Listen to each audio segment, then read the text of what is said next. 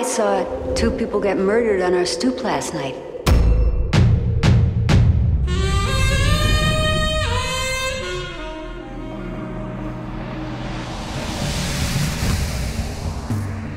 These hustlers, these lunatics, they know where we live.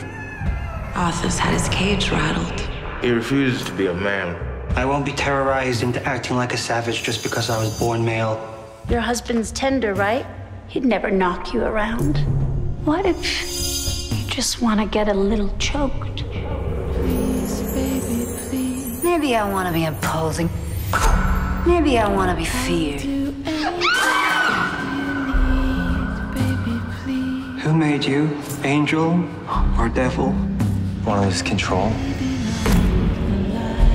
I love you for now, Suze. I'm the king around here, and don't you forget it! But I'm getting real nervous about the you that's coming.